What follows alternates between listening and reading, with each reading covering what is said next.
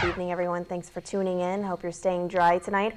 Island residents are breathing a sigh of relief. I know we are, as Typhoon Francisco has spared the territory, only bringing with it some strong wind and rain, but fortunately no serious damage or injuries. While the government of Guam and many businesses were closed today, the tropical storm warning was dropped. The all clear was given around 2 o'clock this afternoon, and the island was put back in condition of readiness for, again, around 2 o'clock. While most government agencies will reopen on Monday morning, the Treasurer of Guam, the Port Docks operation, Guam Mass Transit, and public housing area staffing resumed operations after the all clear was given. Let's go ahead and bring up the satellite imagery and see what the latest with the formation is, as Typhoon Francisco is now some 200 miles to the west-northwest of our island. It packs maximum sustained winds of about 140 miles per hour.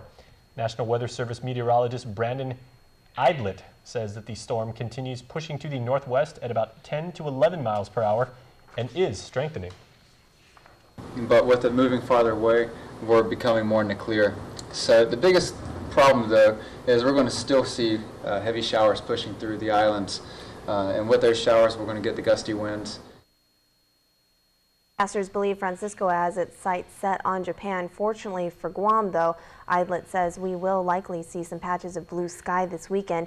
He warns, though, that a small craft and high surf advisory remain in effect for the next several days. While residents were spared today, he warns it's just a matter of time till we do get that direct hit.